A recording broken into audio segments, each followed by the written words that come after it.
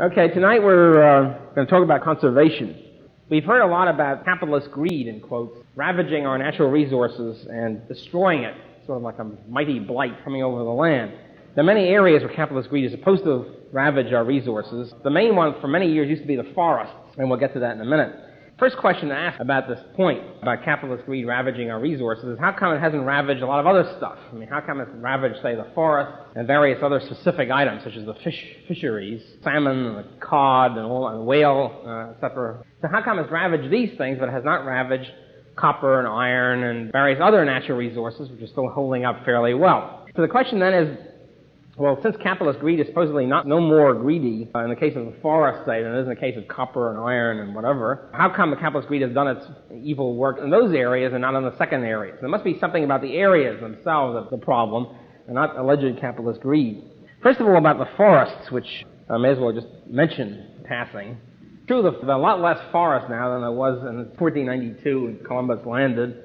In those days, the whole country, the whole land was covered with forests. And the problem then is, if you really want to preserve the forest primeval state in which it was in 1490, we'd be in pretty bad shape. As a matter of fact, we wouldn't be here at all, because the only way in which we could land and clear and establish houses and factories and roads and all that sort of stuff was to get rid of the forests. The basic problem here, that the forests are occupying this land, which turned out to be more valuable for other things, for other uses, and so we had to chop down the forest. And if the Sierra Club had been around in 1492, we never had gotten off the boat. So you have the basic problem with the conservationists that if they want to preserve everything, it's a darn good thing they didn't start a long time ago. Okay, but obviously if you want to preserve the entire forest of a continent, it's either that or us. It's either the trees or mankind has to survive.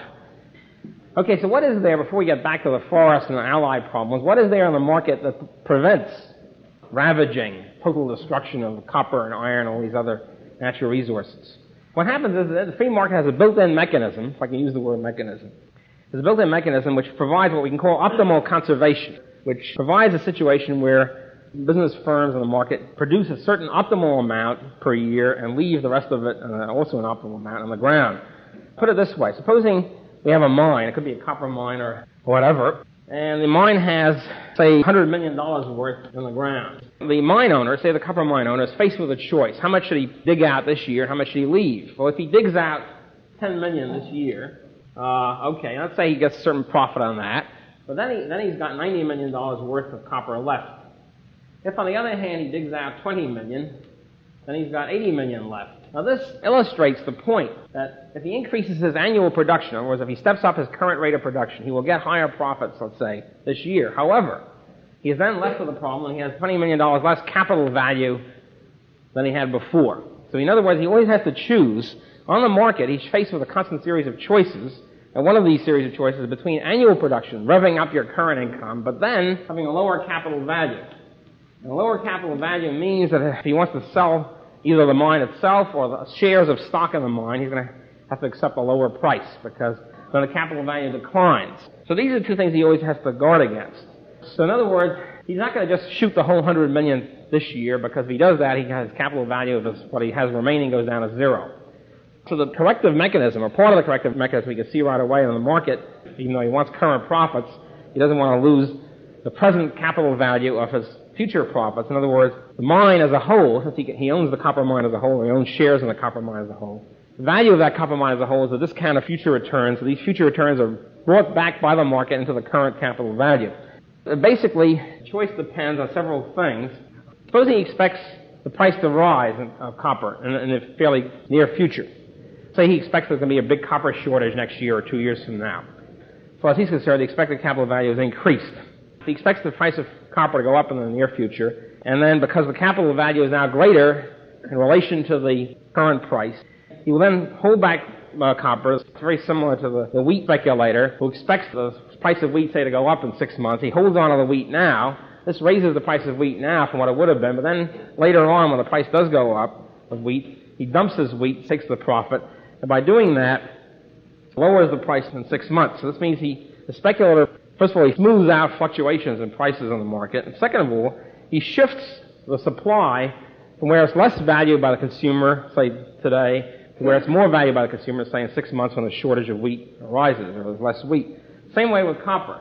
The fact that he has this capital value mechanism leads him to hold back copper now when the price is cheaper and therefore not as valued by the consumer, and then sell it 2 years from now, 3 years from now, when the copper shortage emerges, and therefore it's more valued by the consumer and the price is higher, and he sells it. This is part of the way the free market mechanism shifts resources from where they're less valued to where they're more valued by the consumer, in this case, from the present to the future, thereby benefiting the consumers as a whole by shifting the production of copper from now to 3 years from now. On the other hand, supposing he expects that in 2 or 3 years there'll be a new substitute for copper, some big new alloy will come up or something like that, or some new technological development which will make copper more or less obsolete, which will outcompete copper. In that case, he expects the price of copper to fall. His estimate of the capital value will decline. He will therefore step up his current production and deplete his capital value because it's after all going down anyway, and thereby shift from future production to present production.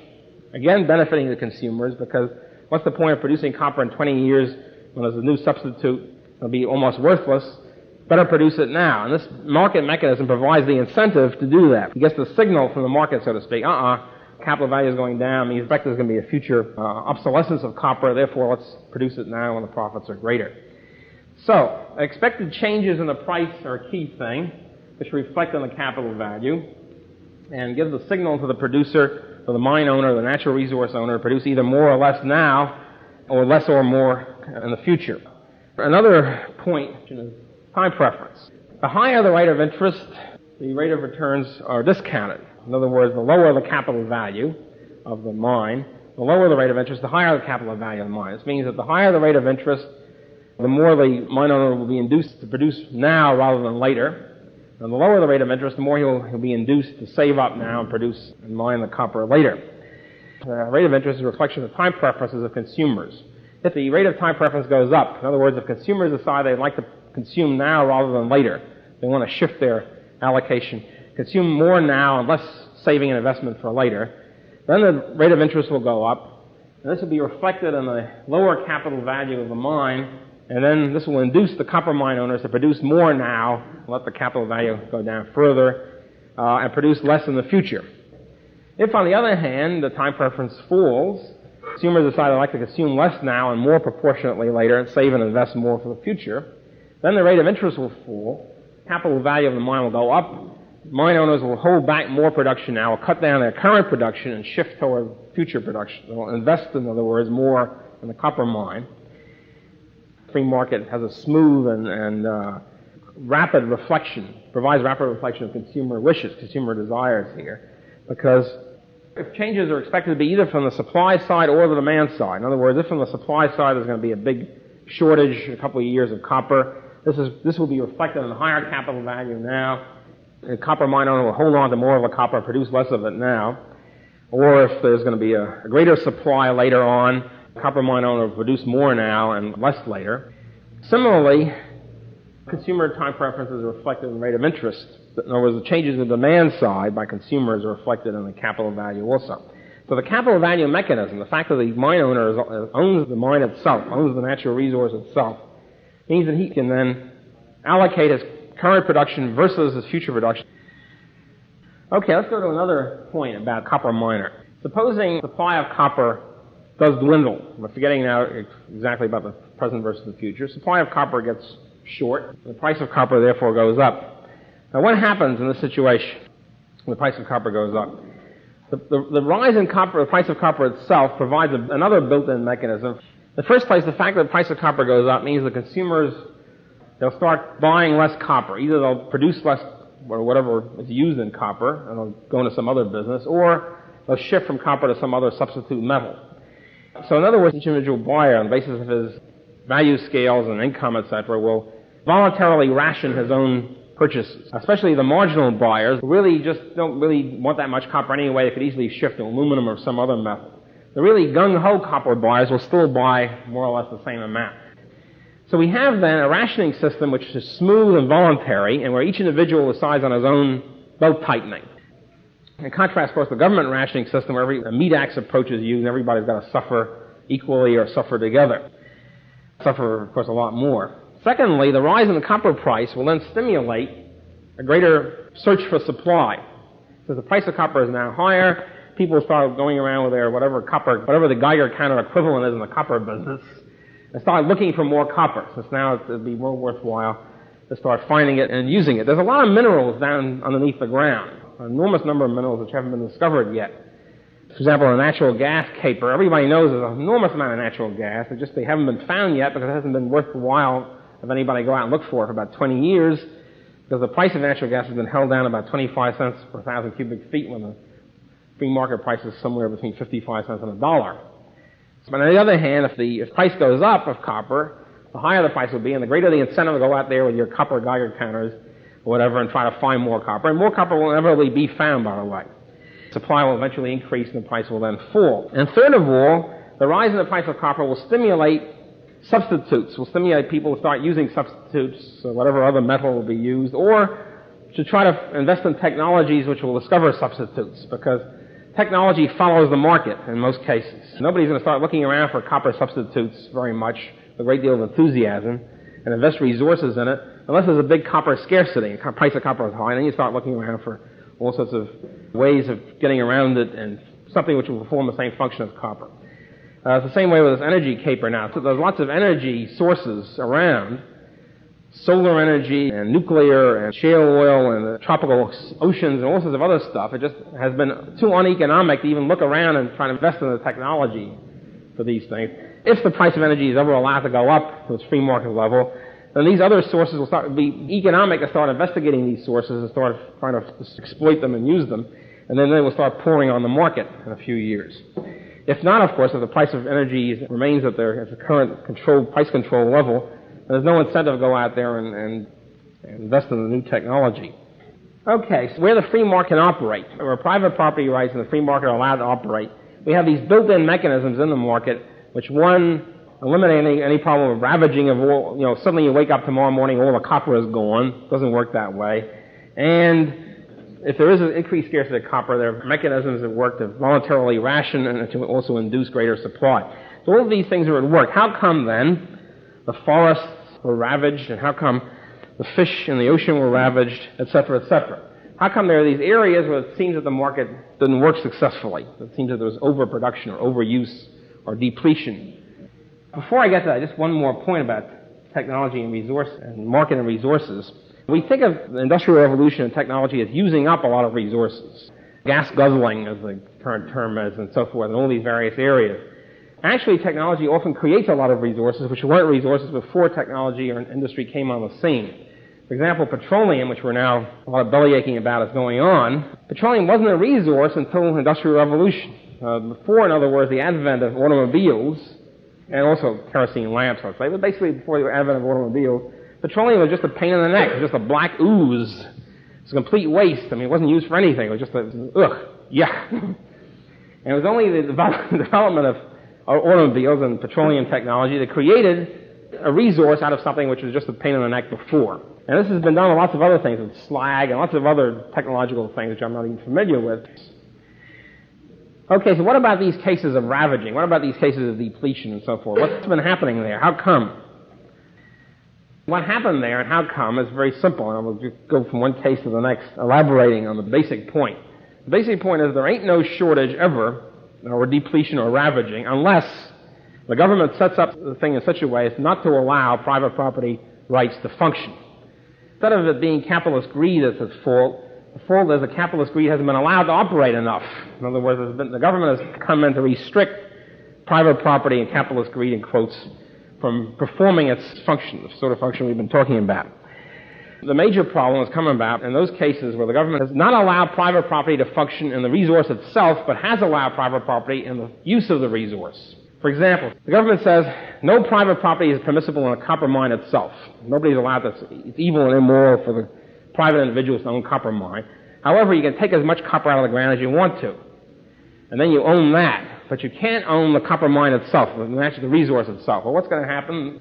This can be done either one of two ways. Either the government can declare what we can call copper communism.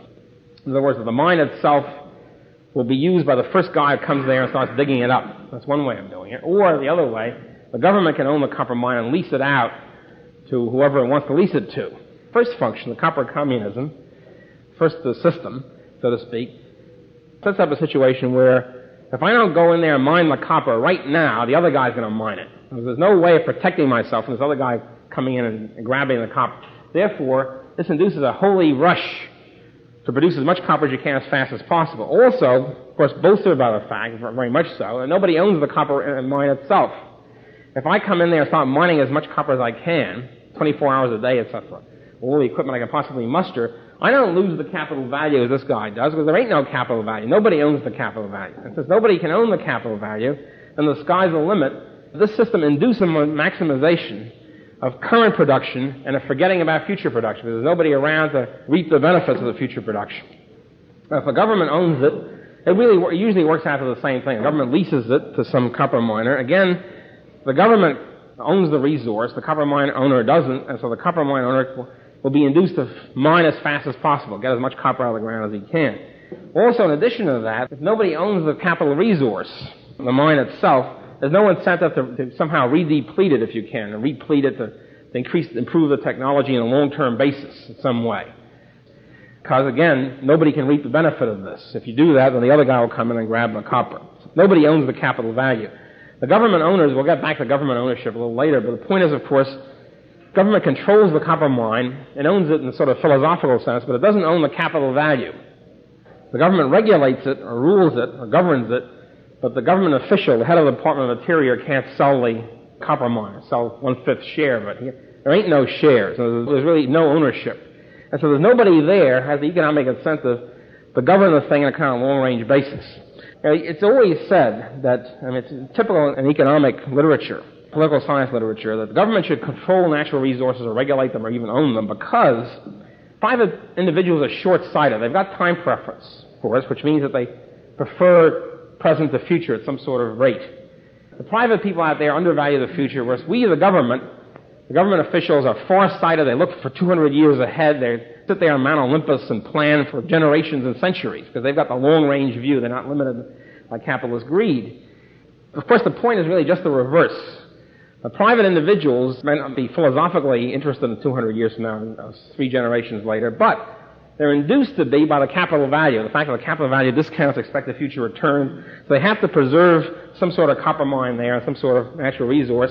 It's economically beneficial for them to do so. They lose money if they don't. On the other hand, the government, since government doesn't own the resources, even if it regulates it, the government has no long-range interest whatsoever. They don't have to preserve anything. As a matter of fact, government officials, as we all know, have only one interest, which is babying everything along to the next election. Their time horizon is about 6 months. In other words, if it's now March, the election is November, that's about their time horizon. They don't care if the world collapses in December as long as they get reelected in November. So far from the government being far-sighted, looking for the social future, the custodian of humanity and future generations, it's just the opposite. The government's the last person to go to because they're really just interested in the next election. So let's get the specifics now, the various areas private capitalism is supposed to have ravaged and plundered and so forth and so on. There's the forest. Okay, I already said my piece about the forest in general, about the, if you expect 300 million square miles or whatever the acreage of the American continent is, you can't expect that to be preserved. One other thing, though, I think, when it gets to either the forest or anything else, the environmentalists, the conservationists who want to preserve the forest untainted and all that stuff, they want to preserve this, that, and the other thing, what they should do, of course, is go out in the market and buy it. If they do that, nobody would have any gripe. I certainly wouldn't have any gripe. If they want to preserve the forest primeval, they should buy it. If they want to preserve the whatever, go out and buy it. If they want to buy the tundra, then go ahead and buy it. Now, of course, if they do that, that means they'll have to spend a lot of their own money. They won't be able to be intellectuals sitting around in the clubs in New York or Washington telling everybody else and telling the taxpayers to pick up the tab for their aesthetics. And we have a question here of competing aesthetics. I really don't care about the tundra. But those who do care about the tundra should buy it and then preserve it forevermore. As a matter of fact, as Professor Dolan makes the point, of a cute point on this whole question, the Sierra Club is always griping about the government selling them out, and the government allowing the tundra to be used or forest to be chopped down or whatever. And he says sort of ingenuously, well, since the government's always been betraying them, why don't they do it themselves? Why don't they go out and buy all this stuff? And then they could certainly trust themselves to preserve it forevermore. So why don't they do that? Of course, the preserving this stuff will lie where it should lie on those who want to do the preserving, and those who are really hopped up about the tundra and the caribou. They should go out and buy it. However, if the conservationists use the government, that means the rest of us have to pick up the tab. This is like using the taxpayers' money to build a $300 billion monument. to something or other. If the people want to kick in the monument, they should go ahead and do it on their own hook. Let's get to the specific areas. The forests again.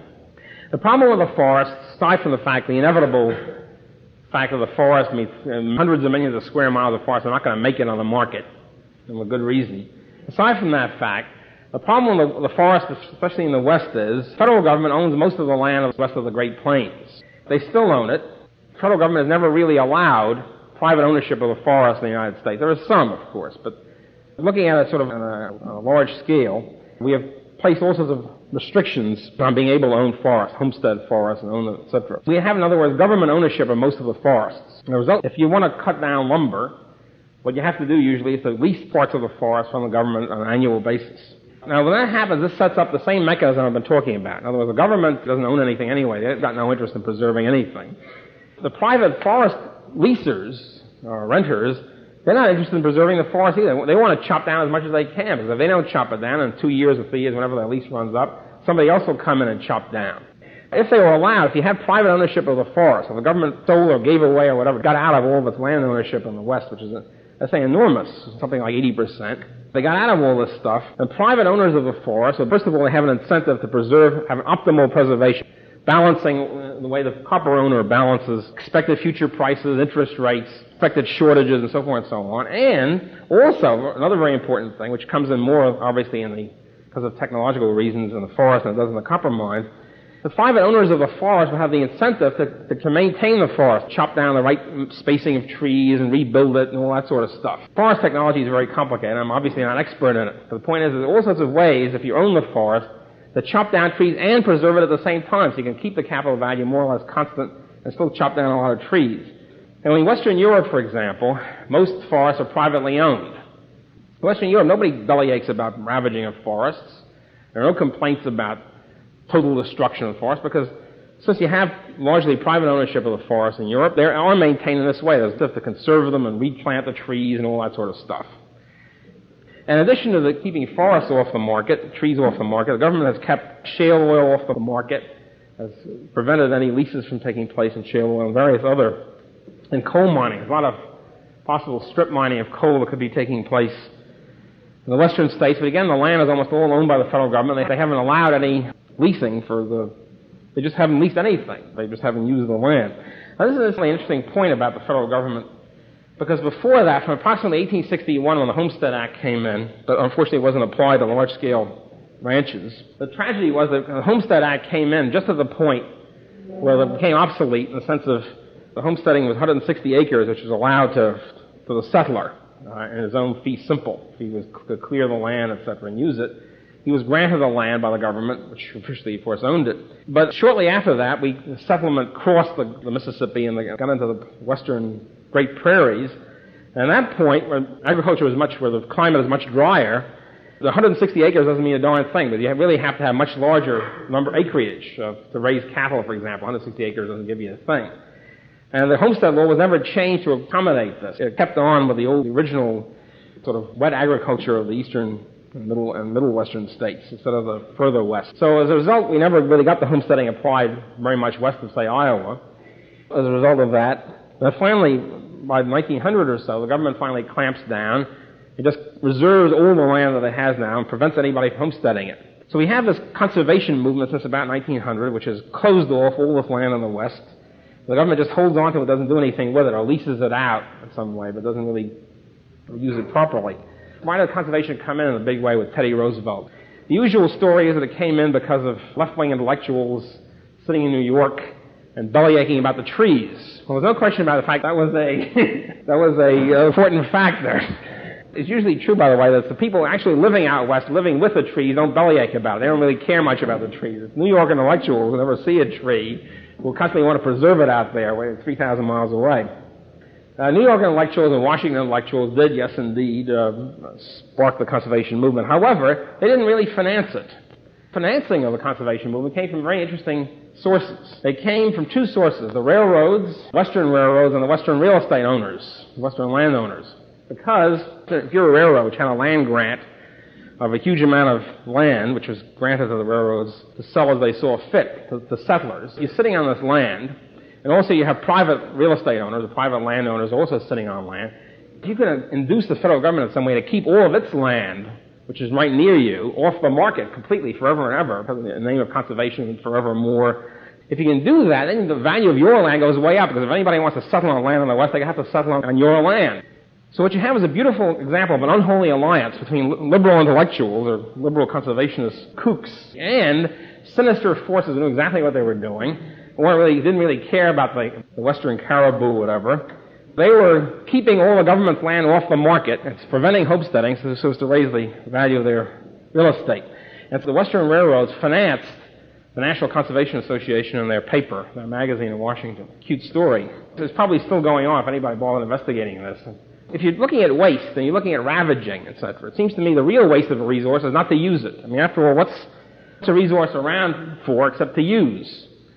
If your conservationists get their way, in one way or the other, keeps all this land or keeps the copper or whatever off the market forever and doesn't allow it to be used, that's the real waste, because then you're just compulsorily, coercively deleting all these resources for possible use for mankind, for production and consumption.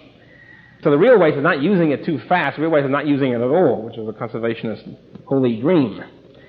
There's another argument which should be mentioned at this point, a philosophic argument. We should cut down our own production, our own consumption, in order to benefit future generations. Tighten our belts so as to preserve the copper and the land and the forest for the future.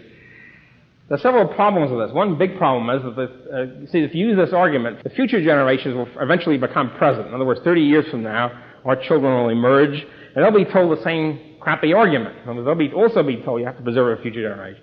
Which means, of course, the resource will never be used, because the future will stretch on infinitely.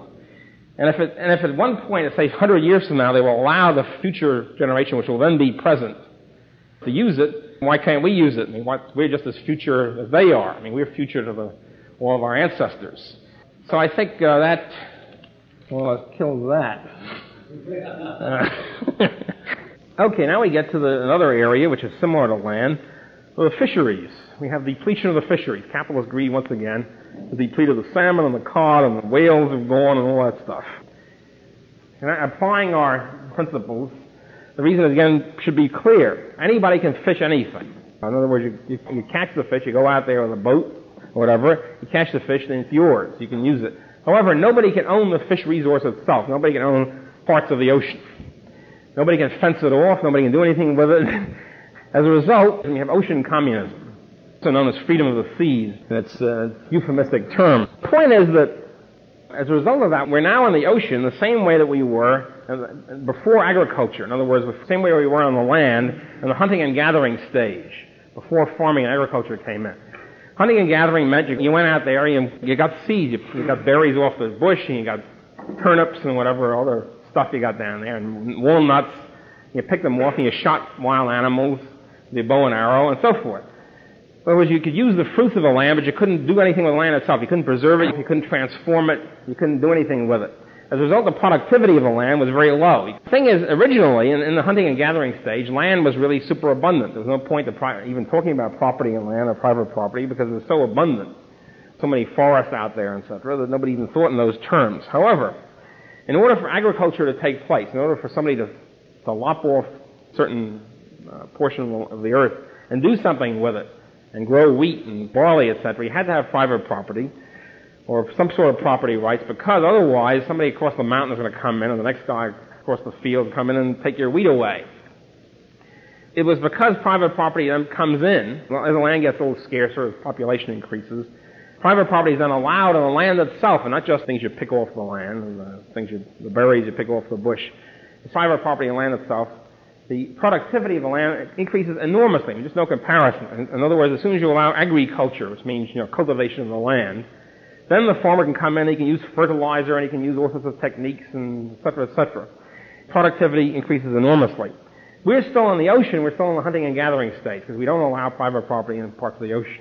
And so everybody rushes out and fishes as much as they can, and then nobody has any incentive to preserve the fish, to maintain it, to increase the productivity of fish. And there's also no incentive for anybody to engage in fish technology. Aquaculture would be the comparable term. There's no incentive for anybody to engage in aquacultural technological research, because since there's no possibility of applying it, because there's no point in having all sorts of fancy technological ways of improving ocean technology. Because the government doesn't allow property in it, nobody will be allowed to do it. Now we have a situation more and more, of course, where the ocean, the reason why the freedom of seas came in is because in the 18th century, the 17th century, and the freedom of seas doctrine comes in, the ocean was superabundant. With so many fish, nobody even thought in terms of property resource in them. However, we're getting to the point, obviously, more and more, where the fish are getting scarcer and scarcer. The government tries to meet this by having all sorts of crazy regulations, like limiting the number of months you can catch the fish, or limiting the size, and having anti-technological regulation. You can't use super nets. You can only use small hand nets. You can cut down the size of the catch, or having seasons. Well, any way you do this, first of all, this doesn't help. It's like rationing. It doesn't help increase the resource as aquaculture would in private property. And second of all, it messes things up. It distorts things. For example, if you say you can only fish starting with March the 1st, and then you have a certain limit, say, on the catch, and what happens is, this is what happens with salmon in the Northwest, everybody comes in with huge boats and they fish like mad to try to beat out the other guy until the total number of salmon reaches its maximum limit.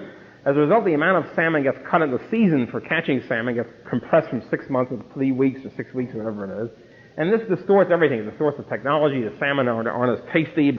Too many big boats get built. There's an overinvestment in huge boats. And all the rest of it. There's a complete distortion of the salmon market as a result of these regulations. Aside from the craziness of not allowing super nets or whatever other super technology to increase fish productivity. Now, if private property were allowed in parts of the ocean, you have things like this. Fencing off of parts of the ocean. It could have been done even before the electronic period. You could have anchors in the ocean. But now with electronics, it's duck soup. You can easily have electronic fencing. There's no problem with that. If they allow you to do it, in other words, if you're assured of the fact that some other fisherman is not going to come along and grab all your fish inside the fence. Okay, if you have private property rights then in parts of the ocean, you have this sort of electronic fencing. You can use the equivalent of fertilizer. The first thing you can do right now, even before any improvement in fish technology, is you can segregate the big fish from the little fish, segregate by size. Unfortunately, fish have not found out about natural rights and the non-aggression axiom, and so the big fish had to eat little fish, even incestuously. If you separate the little fish from the big fish, you'll enormously increase fish production just right there. You give them something else to eat, give them plankton or whatever. Just that, doing nothing else but electronic fencing and segregating fish by size will enormously increase fish productivity. And there's lots of other things, obviously, that could be done if aquaculture were allowed, if private property in parts of the ocean were allowed. Now, this is getting to be a very dicey question, because we're getting now to, not all the ocean, by the way, is really important in this connection. We're really talking about the continental shelves and the North Atlantic and parts of the North Pacific. And we have a situation with the ocean in these areas getting very scarce. They're getting to a point, we have many areas where, say, Russian trawlers are trying to fish, fishermen are trying to fish from their boats, nets are coming out in some other way to land-based, somebody's trying to drill for offshore oil, and something else is happening. 5 or 6 people competing for one lousy piece of ocean. They cannot resolve that unless private property rights are allowed in parts of the ocean. I think that probably something like this will happen. If it won't be private property, at least it will be national property. At least in some way to be able to keep out, to allocate. Well, obviously private property is the only correct solution here. But at least there must be some way of ending ocean communism, because otherwise there'd be no way of exploiting these resources at all. Of course, there's some offshore drilling. The Japanese have oyster beds which are underneath the water, where they have private property. That's not really separate from the land. It's really just out from the coast. So there's been a little bit of that, but obviously this is the next great frontier for production, and it can only be used if we allow private property in it. So that's the fish caper. Incidentally, I recommend here a very good book by Christie and Scott called The Commonwealth and Ocean Fisheries, which deals with legal, economic, political, and all the problems connected with international fish, the whole ocean question. Another area which partakes of both water and land is oil pools, petroleum. One of the problems with petroleum, which led to original over-drilling, ravaging of our petroleum crude oil resources, which then led to a monstrous cartelization by the government, was that because of the way the law of capture worked with oil. Well, the way the common law was applied when oil was first discovered, you dig a drill down to the part of the pool, you find this pool, and then you can use as much as you want of that oil. You can drill as much as you want of it. Nobody owns the pool itself. Now, obviously, the oil pool is a technological unit. And yet, since no private property was allowed in the oil pool, but only in the use of the oil, we have the same situation developed as in the case of the fisheries Every man and his brother rushes in to take advantage of this and put a drill down there. You have hundreds of drills going now. First of all, you have over-drilling, a lot of investment in drilling, etc. If I don't drill oil as fast as possible, the other guys will pump it up and pretty soon be in an oil pool. The way to solve this is to allow private property in the resource itself and not just in the annual use of it. 20 guys now drilling in the same oil pool, they should be allowed to unitize, to merge in one corporation or company which would then own the whole oil pool. It's now, I believe, illegal to do that, some sort of antitrust violation or something, to unitize your oil holdings that you can then, one corporation, one firm, and then own the whole pool. But until we do that, there'll be then a tendency toward overuse and over-depletion of this oil pool. And then, of course, the government comes in and has its proration plan, cartelizes and restricts production on top of all this. Not, of course, solving this problem, just adding another one on top of it. But again, you have the same problem, not allowing, because of the legal structure, the government's legal structure, not allowing private property in the technological unit. Then we have the oil pool. Now we have another area where the government doesn't allow private property ownership, in a sense overuse, I guess. Well, here the problem is a little bit different. But again, you have an area where the government does not allow allows the use of something, but doesn't allow property in the resource itself. And these are radio and TV channels. Again, you have a situation where radio was first invented. The question is, how do the courts deal with this whole question? Who owns what? And during the early 20s, when radio was first coming in, people are operating radio stations in Detroit at certain kilocycles, and et cetera, et cetera. And somebody else would then beam something in the same kilocycle nearby. There'd be interference, and they went to the courts. And the courts would then could only decide on the basis of common law, which is basically libertarian. And they began to make decisions. The Illinois courts, for example, made decisions. Okay, here's what you do. The guy who homesteads, in a sense, in other words, the guy who first sets up his channel at 1,600 kilocycles, or blah, blah, blah, owns that kilocycle, or owns the right to beam out on that frequency. Then you have to find a technological unit. Just as you find it for 160 acres of wetland or for this oil pool. The technological unit is fairly easy to find out. It's a certain width, whatever the width of the band is, so you don't have interference, and the radius of the frequency beam is sent out. So you decide, okay, you have a 200-mile radius, let's say, and you own the 1,600 kilocycles within a band of plus or minus a certain number of kilocycles for this 200-mile period. And anybody who interferes with this is a transgressor and is aggressing against your property. You can take an injunction and smash them. Now this is beginning to be developed in the early 20s. Now what happens is that Herbert Hoover, now why he did this I don't really know. Nobody, as far as I know, has investigated the infamous Radio Act of 1926, I think it was. Hoover decided there's a terrible things going on. People interfering in each other's radio channels. We can't allow this, and private enterprise hasn't worked in this area, and private property. Therefore we have to nationalize the radio frequencies, which he did. Because he did not tell the rest of the country about the court decisions which were quietly going on at the same time. So Hoover, who was the Secretary of Commerce at the time, pushes through the Radio Act, which nationalized radio channels and later on, of course, TV channels. This means the channels all are owned by the government, not by private people. In order to be allowed graciously to use channel 1,600 kilocycles, you have to get a license from the Federal Communications Commission. And this means, of course, total totalitarian control over the media, radio and TV media. And it's a total suppression of free speech, free press, and I don't know why nobody seems to realize this, because, for example, the FCC requires so-called balanced news. For a long time, they didn't allow any editorials, because an editorial means somehow you're loading the dice. They demand equal time by every cluck who comes on with a certain point of view. So it's got to be balanced. It can't be this, can't be that. Which really means if you take any kind of position at all, which is certainly any position which differs from the majority, you get clobbered by the FCC. The FCC doesn't renew your license.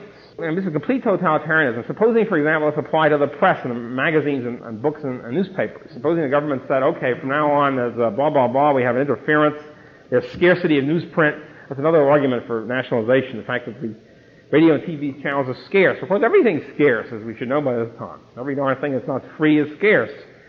So, newsprint is scarce, we nationalize everything. The government then nationalizes everything and then licenses people to be allowed to print stuff.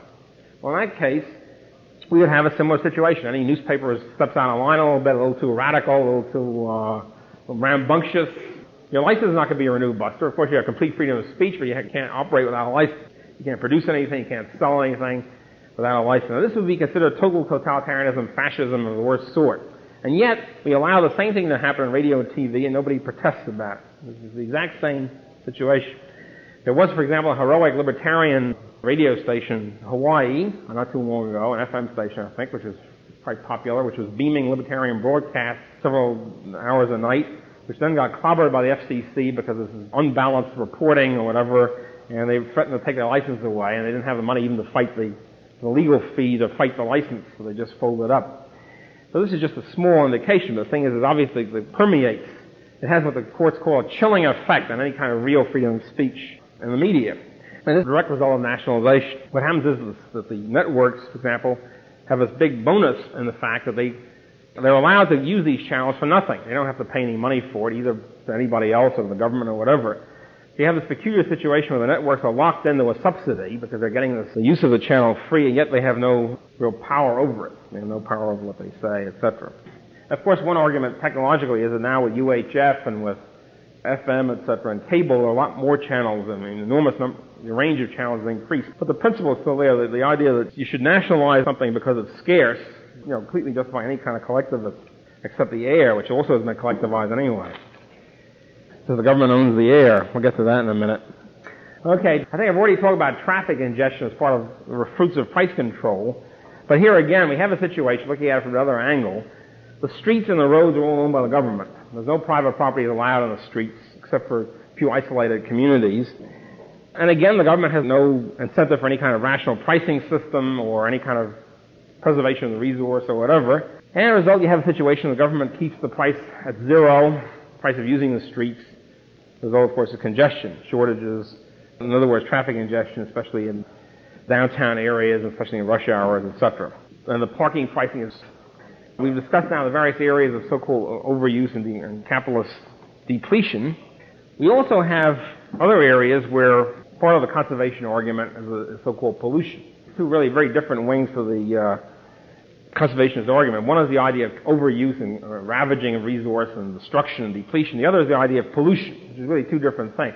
However, the problem is still the same. Pollution comes about, or rather, pollution beyond the optimum comes about because the government does not allow private property to function in these areas.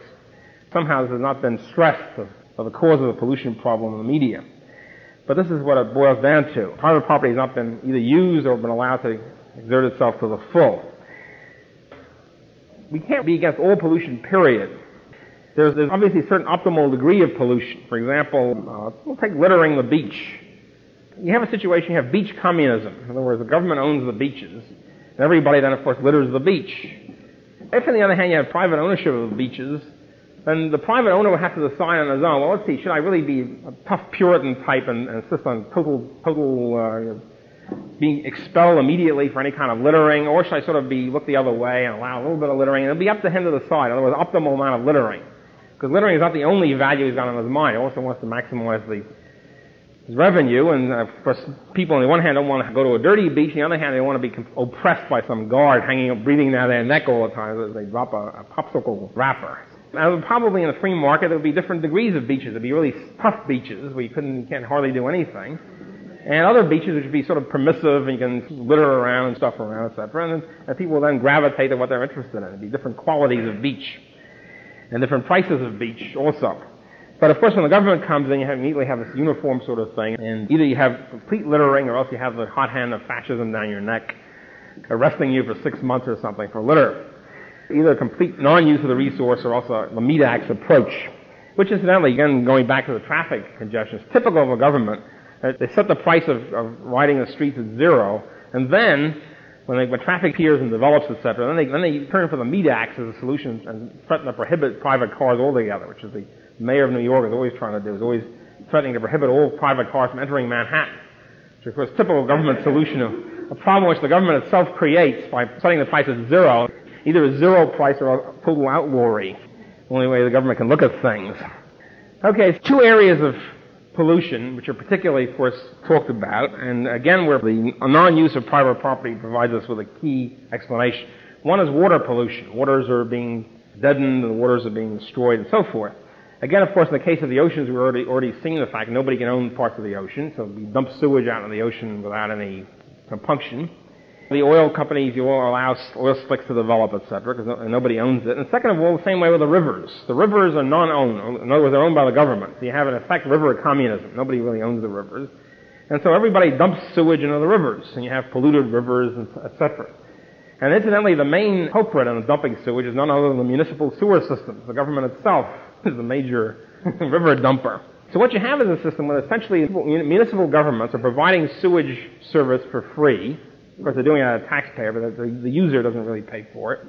And then, of course, everybody uses it. If this didn't occur, if you had a proper pricing system, if you had private ownership of the rivers and a proper pricing system, then you would turn more and more to things, for example, like chemical toilets. There are, even right now, technologically there has been developed a super chemical toilet which completely eliminates all pollutants. I mean, no pollution gets out, no water pollution, no air pollution, no nothing.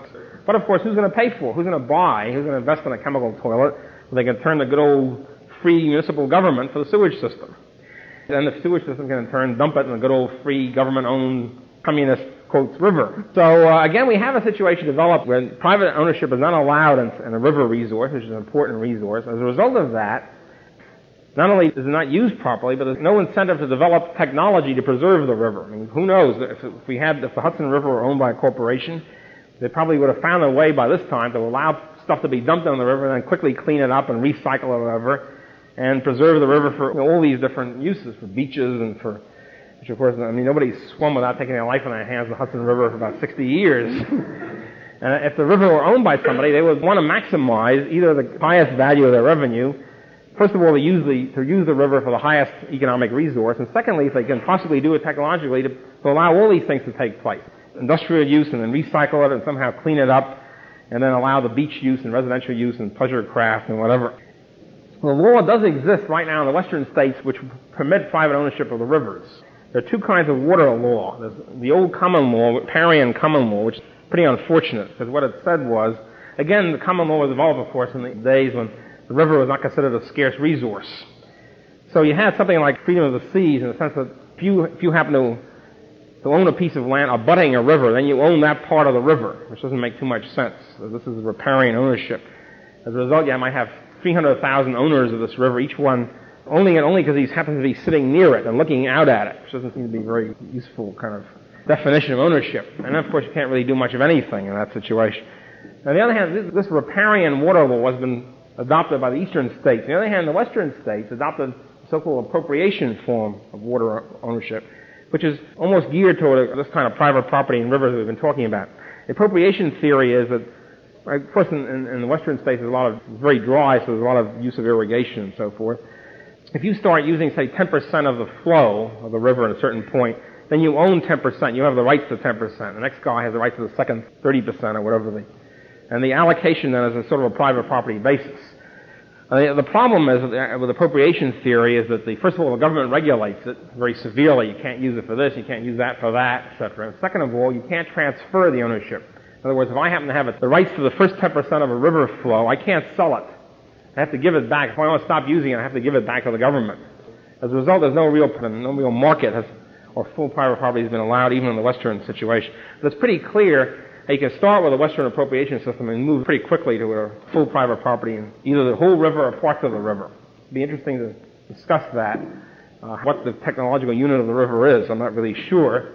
I'm sure that could be worked out if we all have the end in mind, the object in mind of establishing private property in the water resources.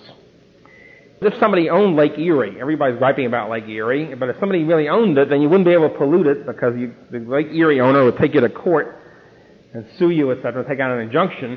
In order to be able to pollute Lake Erie, you have to make an agreement with the Lake Erie owner and pay him for allowing you to pollute, which means that you then have the optimum amount of pollution, in quotes. In other words, the polluter is then paying for his pollution. He's paying the cost of it.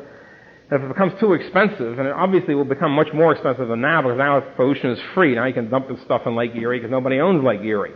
So if somebody owned it and then charged you for this pollution, the amount of pollution obviously decreased enormously, and certainly the amount of invasive pollution, in other words, aggressive pollution, would decrease to zero, or so now is whatever. It's hard to know how much it is now because nobody owns the river. That leads us to the final, probably the gutsiest in a way, form of pollution, which is air pollution. What about air pollution? Doesn't capitalist greed bring about air pollution, etc.? Well, first place, of course, we can say that one of the worst pollution problems is in Soviet Russia. I can't say capitalist greed is really responsible. And second of all, perhaps the biggest single air polluter is Con Ed, the monopoly utilities and so forth, which are government regulated and whatever. Hardly example of free market activity. However, once again, what you have is a situation where instead of capitalist greed being in full, the problem is the government has not allowed full use of private property, namely in your lungs and the airspace around your head, or around your orchards and around your property. This problem first came up in the middle and late 19th century when factories first came in. First factories come in, say around the mid-19th century. Somebody would set up a factory and they'd belch smoke. In those days we weren't sophisticated, we didn't know too much about nitrous oxide and all the rest of it, but they knew about smoke, boy. They could see the smoke pour out. They could see the smoke, they could breathe in the smoke, they didn't like it, and they could see the smoke injure the orchards and the grass and the trees of the farmers. So the farmers began to take the factories to court and say, look, we got to either pay damages or stop it and get an injunction against an invasion of our property rights. At that point, the courts, now why they did this, nobody really knows yet, because this whole thing has only been investigated very, very recently when we became interested in air pollution. The courts began systematically to say, well, we realize, Farmer Jones, that you're really right, that this industry is invading your private property.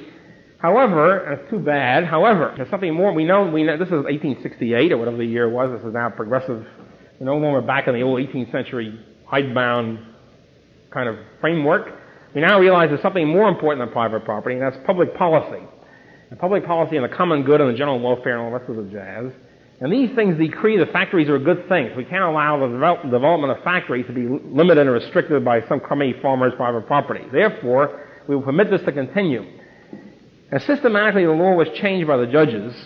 The whole common law system of tort law and nuisance law and all the things which would have clobbered the polluting factories immediately before they hardly got started, all these laws were changed by the judges. Because before that, before, say, the Civil War period, any factory that pours smoke on a farmer, etc., could be, it's an invasion of property and get smashed. And the farmer can go in, get an injunction, stop it, and pay damages. But then they changed it systematically to say, well, because public policy, industry is important, etc., they changed the law to say the factory can only be paid damages, etc., if the factory is pouring more smoke than most of its fellow factory owners. Sort of an unusual smoke pourer, sort of maliciously doing it and so forth, then you can zap them. Otherwise, you can't. The thing is, it's only been discovered within the last couple of years that this has been done, the systematic change by the courts. It wasn't really done by statute so much as by judicial reinterpretation and Baudelarizing of the common law. And the question is, why do they do it? And that hasn't been investigated at all yet. This is, as far as I know, this has been a great open area for historical research. Why do the courts systematically do this? And of course, I have my own hunches about it, which is they were in league with the manufacturers. But that has not yet been proven. I can only say this is the first place I would look if I were doing the study of it. So, we have the government changing the guidelines, saying, okay, we permit invasion of property in this area because it's industry and factories import. What's happened is over the last 100 years or so, the whole technology is of course geared toward a polluting technology, toward air pollution technology.